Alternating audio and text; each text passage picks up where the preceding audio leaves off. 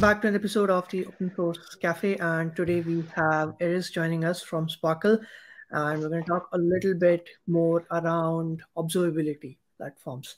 But before we get started, Erez, would you like to tell us a little bit more about yourself and what you do?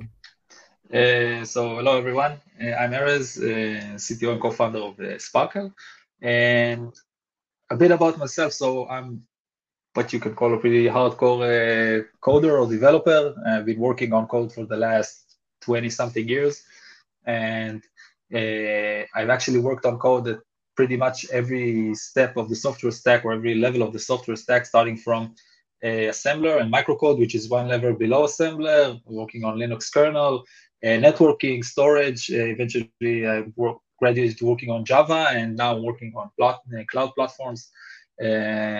So it's been an interesting ride so far, and I really love technology, and this is why I do it. Amazing. And can you tell us a little bit more about Sprkl, where you work, what's it all about, and yeah. Okay, so we actually started Sprkl out of our own need. We were a team of four co-founders, and we worked at our previous company called Testcraft, which we sold to Perforce around pretty much 2019 or 2020 when the COVID hit.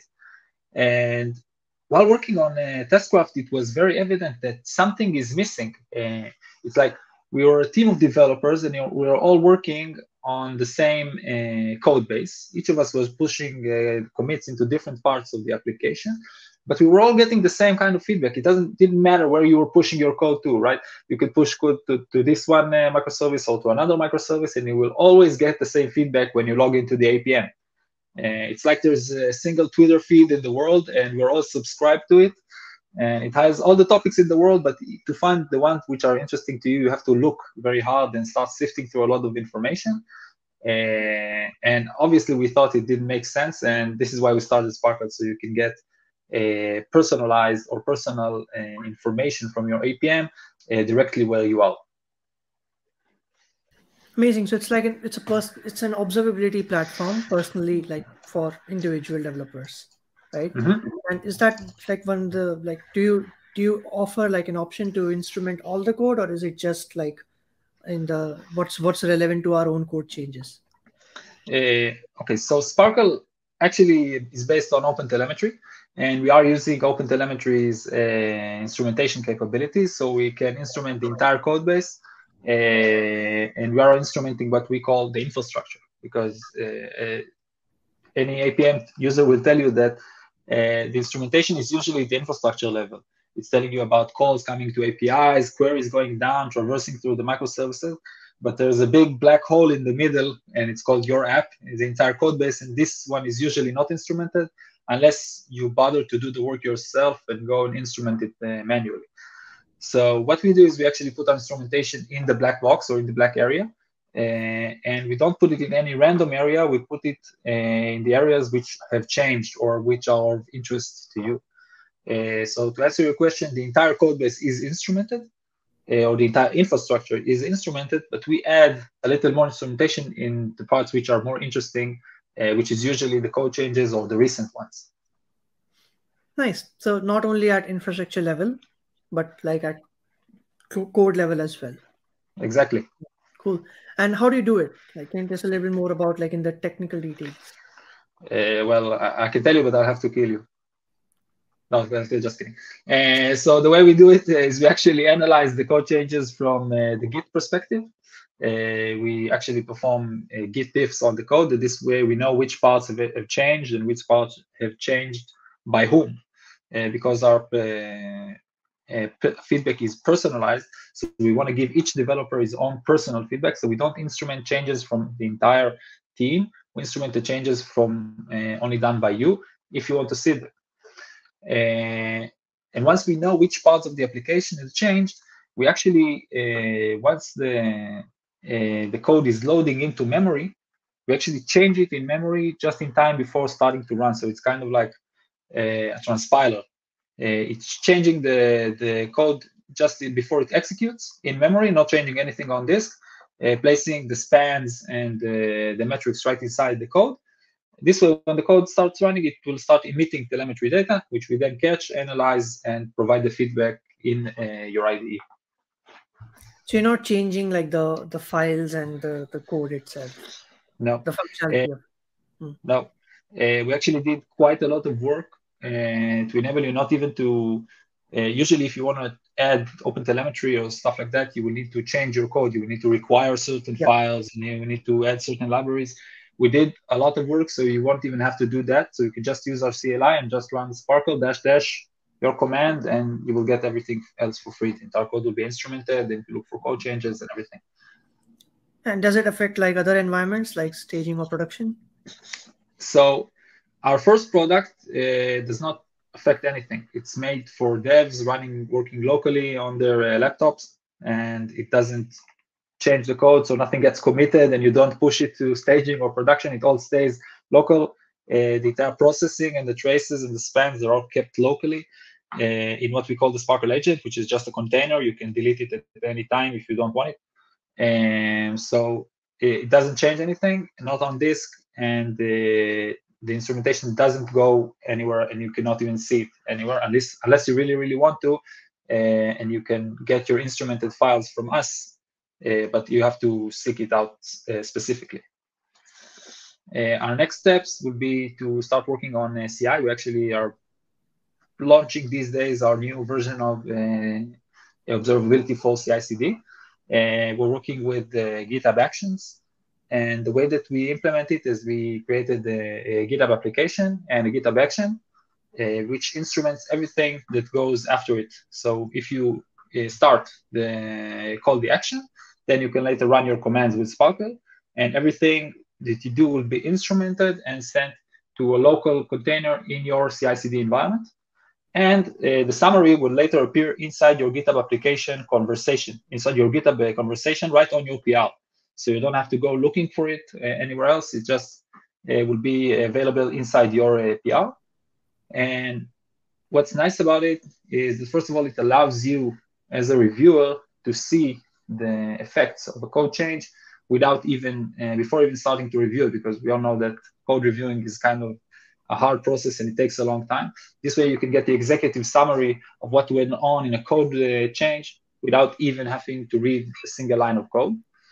And also, in case it fails and you want to debug it, you can just pull the traces locally to your local machine and see the traces inside your IDE and debug it as if it happened locally. So instead of start sifting through the logs and trying to figure out what happened, you can just get traces and code references right inside your machine. Amazing. And you mentioned about using like you use OpenTelemetry and stuff. Do you use Jaeger as well? Do we use what? Sorry. Jaeger. Yes. So we do ship Jaeger out of the box. We really like it. We think it's an amazing tool. So once you install Sprkl, you're actually getting a full Jaeger instance ready to use right inside your IDE. And if you want, you can actually go and use it freely without us. So it's available. You can just open your browser and get a full Jaeger instance. And we already did all the wiring work. So the OpenTelemetry instrumentation will send everything to Jaeger, and you can just view it there. Yeah. So you don't have to like install it on your own. No. Cool. It comes pre-configured out of the box, and you get it for free. Nice. All right. And can you tell us a little bit more about? Let's talk about the use cases. Like, how is this, basically helping make my life easy? Yeah. So the way we see it is that development is kind of like an iterative process, and it should be based on data, right? Like you make a code change, you change some small part of the code base. Usually it's a very big code base, and you're working on a very tiny fraction of that. And once you've done that small code change, you run it. And then you try to figure out how it performed. And if it went well enough, then you push it. But usually happens that it doesn't perform well enough, or it doesn't work at all. And you have to rewrite it and make adjustments and stuff until it's ready to get committed or to be pushed. So with Sprkl, you can actually do what the process which is known as observability-driven development. instead of looking for answers about how your code change performed using logs or adding metrics or everywhere and trying to figure out how it performed, you can actually get it for free with Sprkl because we already instrument your code changes. You get the executive summary of the code change effect right inside your IDE. You can then review the executive summary to figure out how it performed and if it was good enough to your standards, and then repeat the process. So you're actually coding, reviewing the executive summary, making changes, and rerunning again. But this time it's a much faster process because you don't have to look for the data. It all comes looking for you, and it's all inside the IDE, and it's all very visual and much easier to understand. And also we have dedicated parts for insights, which are what we call opportunities for improvement, right? Like they're not necessarily errors and they're not warnings. It may be stuff which is okay with you, but these are usually things that you can improve if you want to, like little performance optimizations or security issues that you may want to address and stuff like that. Amazing. Well, thanks a lot for sharing. And since we're talking about languages, can you tell us a little bit more about what are the current languages that you support? Yes, so we actually started out with Node, and we currently offer support only for Node. And on Node and all its derivatives, so it's okay with the TypeScript, or you can use it with the vanilla JavaScript. And we currently only support VS Code. Later on we'll add support for JetBrains, for WebStorm, and other editors. But we think it's a pretty classic stack that a lot of developers use using VS Code with Node and JavaScript and TypeScript as is. So this is where we started. I'm guessing, and I'll be happy to get votes on that. What should be our next language? It should be Python, maybe Golang. We don't know yet. Google, and how would one, like, I agree, like it's a popular tech stack, but yeah, I'm happy to see that you're gradually adding support for more additional languages. So you mentioned VS Code, so someone can like just then get the extension, I believe, from the marketplace. Yeah. How do they get it? Like, how do they sign up basically to Sprkl via the extension? Yeah, so it's pretty simple. You go to the VS Code marketplace, you look for Sprkl, it's SPRKL, and you can see the extension there, and you can install it. It will, before finalizing the install, it will ask for a token, and the token is not for paying, so you don't have to pay for anything. It's completely free. The token is just for us, so we can have some information about who is installing it. So you go out, you fill a very small form, you get the token, and you run it, and everything stays local. So the token, again, is just for our purposes, just so we can keep track of who is installing. And other than that, everything happens automatically. It will install the agent, all the scripts that you need, Jaeger, and everything should happen automatically. Amazing, nice. So we talk about like unless we have some bugs, then you can reach out to our support. Yeah, and I'll leave the links in the description below for folks who want to get started. So my question is also around, like you mentioned about, you do all these instrumentation and all these other things. So where does this like take place? Is it like on some external servers, or do you do it all locally? So everything is done locally, 100% locally. Nothing escapes your system. It's all kept inside the Sprkl agent, which is just a container. You can see it if you run any Docker command, Docker PS, you will be able to see it, and you can delete it at any time. And one of the main reasons that we chose to work like that instead of using a classic SaaS service is, first of all, we want to keep it secure. So you won't have any security concerns. So no privacy concerns or regulations or anything. Nothing escapes your system. It's 100% local. You can pull the plug out of the wall, and I assure you it will still work.